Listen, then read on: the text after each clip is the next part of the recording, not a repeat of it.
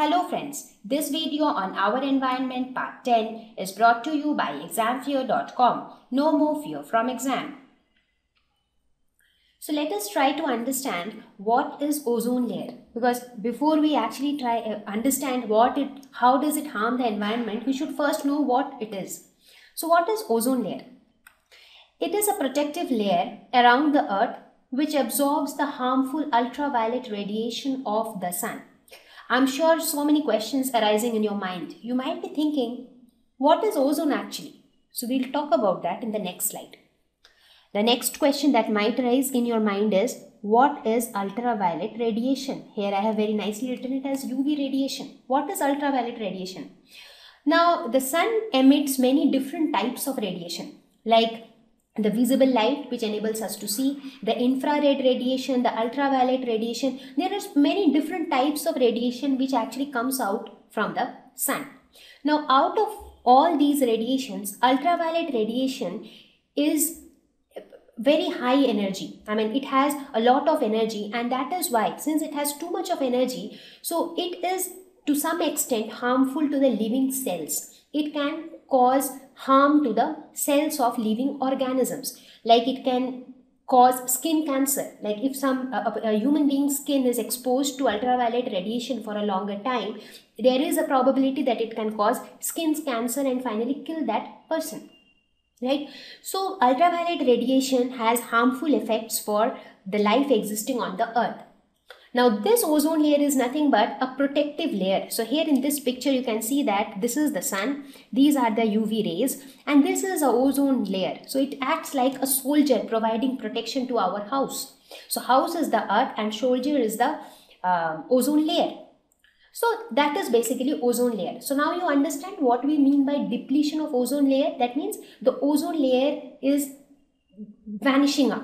So presence of ozone layer is needed for our protection, right? So now let us see what actually is ozone. Now ozone basically is a deadly poison. So it is contrary that a poison itself is acting as a protector here. So ozone in itself is a poison, but this layer formed of ozone acts as a protection from the ultraviolet radiation. So for us, ozone layer is a protector, right? So this ozone is formed at higher levels of the atmosphere. Now basically when we talk of ozone, ozone is written as O3. What is O2? O2 is nothing but molecular oxygen, right? So O3 is ozone. So now how is this ozone formed? Now when I write O2, I am talking about molecular form of oxygen.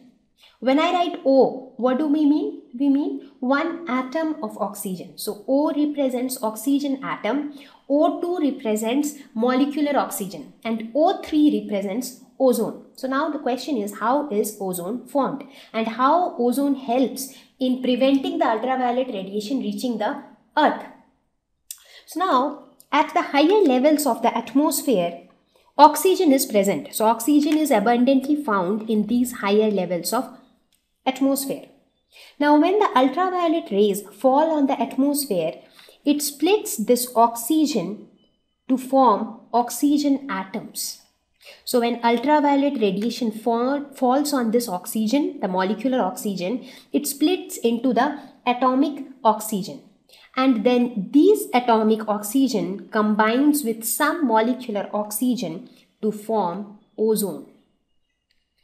So this is how ozone is formed, because at the higher levels of atmosphere there is too much of molecular oxygen available. So whenever ultraviolet radiation forms, this oxygen will break down into the atomic oxygen, and then this atomic oxygen again combines with a molecular oxygen to form ozone.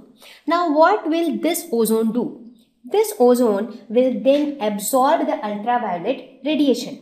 So once this ozone, so what will this ozone do? It will absorb the ultraviolet radiation. Now after absorbing ultraviolet radiation, what will happen?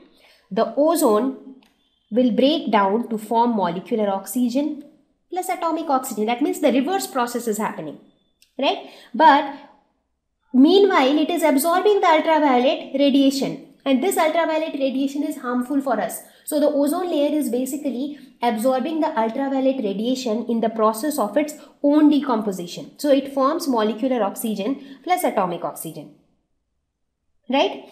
And then this atomic oxygen again combines with the ozone to form two molecules of oxygen molecule, right? So now what do you see? What is happening? Basically, first part is the formation of ozone, and the second part is the decomposition of ozone, right? Or you can say the disintegration of ozone. First ozone is forming, then again ozone is breaking. So in the first part, ozone is forming from oxygen. In the second part, ozone is splitting to form oxygen. But in this entire process, what good thing ozone is doing? It is absorbing the ultraviolet radiation, and that is how Earth is getting rid of the ultraviolet radiation. So whatever ultraviolet radiation is coming from the sun, ozone is absorbing all of it, so it is not able to reach the surface of the Earth, and that is how we are protected from the harmful effects of this ultraviolet radiation. So now let us try to understand what do we mean by depletion of ozone layer. The word depletion means decrease. So the decrease in the amount of ozone in the atmosphere is termed as depletion of ozone layer. Now, let us suppose our house is protected by some soldiers, maybe the security guards. There are some 10 security guards to protect our house. Now, if the number of security guards keep decreasing, what is actually happening? The risk of our house is increasing. Now, if the number of security guards decreases from 10 to 5, that means now the security became lesser. Now, our house is more prone to attacks. So, similarly, in this case, if the amount of ozone keeps decreasing, that means there are lesser ozone to absorb the ultraviolet radiation. That means some ultraviolet radiation might escape and it might reach the surface of the Earth. So the decrease in the amount of ozone is threatening to our atmosphere because ultraviolet radiation is extremely harmful for us. So this decrease in amount of ozone is known as depletion of ozone layer, and that is why depletion of ozone layer is a threat or is an environmental problem. Now, what is the cause for this depletion? Why is the amount of ozone decreasing? So basically, when we say that the amount of ozone is decreasing, what we are trying to say is that the thickness of the ozone layer is decreasing. Let us suppose if this is the Earth and if this defines the ozone layer. So this thickness of the ozone layer is decreasing. Now this decrease in thickness of ozone layer is also known as ozone hole. It is also termed as ozone hole. That means a hole created in the ozone layer. Now, what is the cause of it? Why is it decreasing? Why is the amount of ozone decreasing? So, one of the most important, a very, very important cause is the use of chlorofluorocarbons. What are these chlorofluorocarbons? These are dichloro compounds, and this chlorofluorocarbon is often abbreviated as CFC. So, where are they used and what are they? These are basically inert, colorless and odorless gas. They are inert, that means they do not react with anything. They are colorless, they do not have a specific color, and they are odorless. So, with these three properties, you can just imagine how difficult would it be to detect the presence of these compounds, because they do not react with anything. So, you cannot detect it. If something reacts with something and forms something else, so it becomes very easy for us to detect that if that particular molecule is present there. So they do not react, they do not have a color, they do not have a smell. So it is quite difficult to detect their presence. Now, where are these compounds used? They are generally used in refrigerators, in air conditioners. So there, in those industries, these chlorofluorocarbons are generally used. Now, these chlorofluorocarbons as such, they are non-toxic. They are not poisonous. So see, what a weird thing. Ozone, which is a poisonous thing, is actually protecting us, and chlorofluorocarbons, which are non-toxic, they are actually harming us. right? So they are non-toxic. So what is the problem that they are causing? Now what happens is, at the higher levels of atmosphere, under very high energy radiation, these chlorofluorocarbons gets converted into chlorine, and these chlorine are the culprit. Why? Because one chlorine molecule has the capability to destroy around 1 lakh of ozone molecules. Right? So who is the main culprit here for depleting the ozone layer? It is not the chlorofluorocarbons directly, but the chlorine molecules which are produced from chlorofluorocarbons at the higher levels of atmosphere. And that is why we say that usage of these kind of compounds, that is chlorofluorocarbons, should be limited.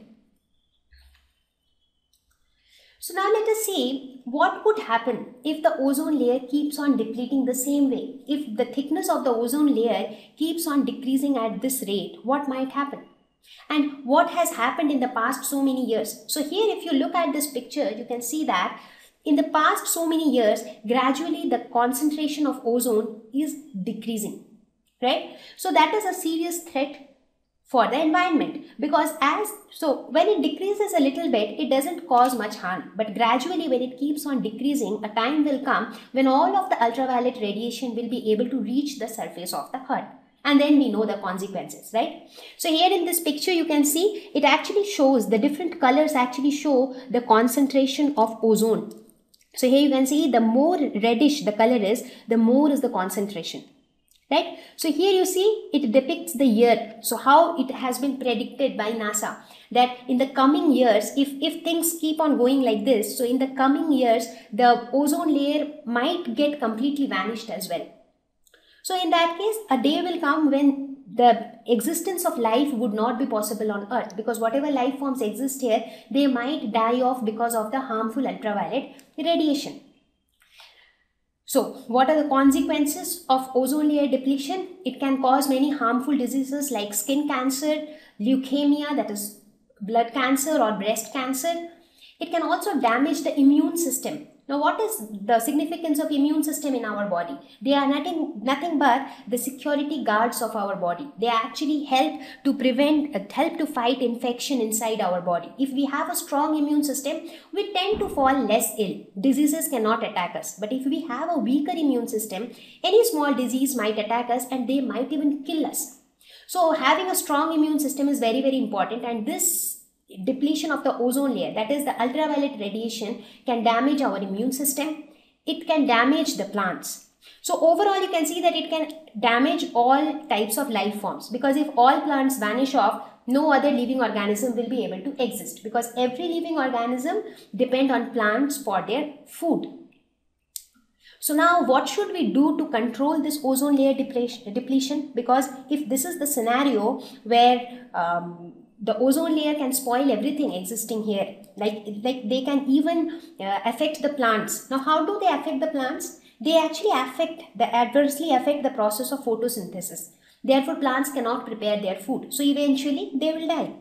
They also cause more water to evaporate through the stomata of the leaves. Therefore the content of water inside the plants as well as inside the soil becomes less. So these two things put together can kill a plant.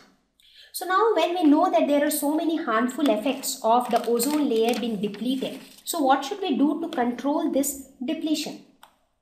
First is limited production of CFCs, that is chlorofluorocarbons. If possible, we should ban the production of chlorofluorocarbons, because they are the ones who produce chlorine in a large amount, and one chlorine can kill so many molecules of ozone, right? Next is minimize the usage of pesticides, because even pesticides prove to be harmful to the existence of ozone layer. Usage of eco-friendly household cleaning products, because there are some products which will be eco-friendly. That means they are degradable.